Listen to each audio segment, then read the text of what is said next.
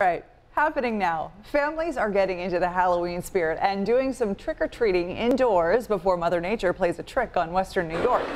7 Eyewitness News reporter Taylor Epps is live at the Walden Galleria in Cheektowaga. Taylor.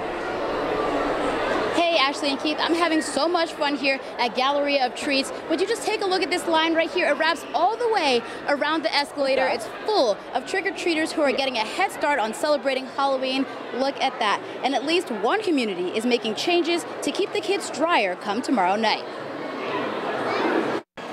The Walden Galleria has been completely taken over by trick-or-treaters. Galleria of Treats, right this way! From skeletons and superheroes to cookies and hot dogs, hundreds of kids are coming out to get their candy fix. This is his first year and we're going big and doing everything we can. We got her little bucket of candy right here, so she's all set. Are we getting treats today?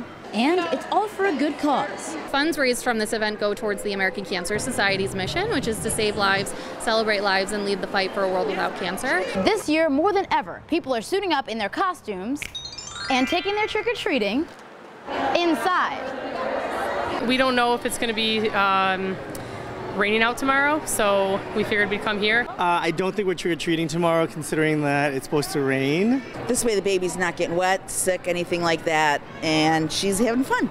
And it's not just here. The city of Lackawanna has decided to move up trick-or-treating by half an hour, from 5:30 to 7 tomorrow night, because of the wind.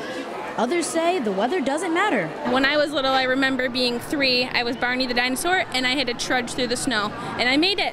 So we're gonna go out regardless, and if we make it to one house, that's fun. If we make it to more, even better. Happy Halloween! Happy Halloween!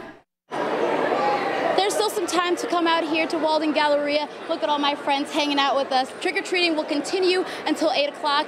The tickets are $2 at the door and $3 if you want to be a VIP. Grab your costume, get your bunny ears, hop on down here. Guys, live in Cheektowaga, 1, 2, 3. Trick-or-treat!